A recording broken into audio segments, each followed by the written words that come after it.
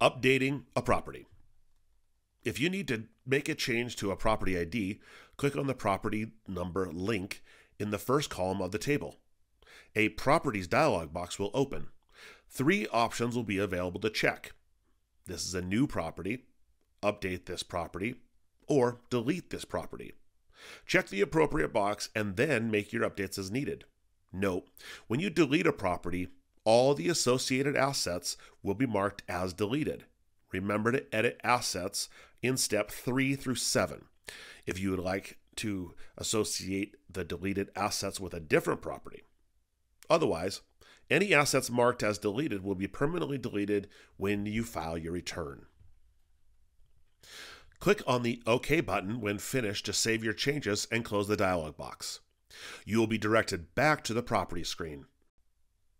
Adding a new property. If you need to add a new property location, click on the Add a Property link in the Property ID column of the table. A Properties dialog box will open, including a set of options for the new property.